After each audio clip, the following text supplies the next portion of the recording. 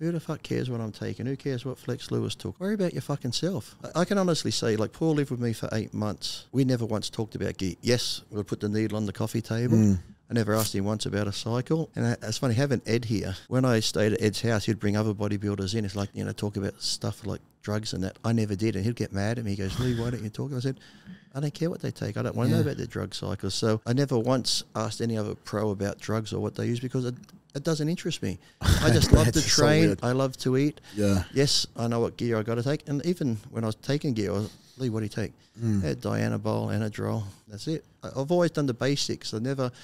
I get a message now, Lee, what do you think of this? I'm like, what the fuck's that?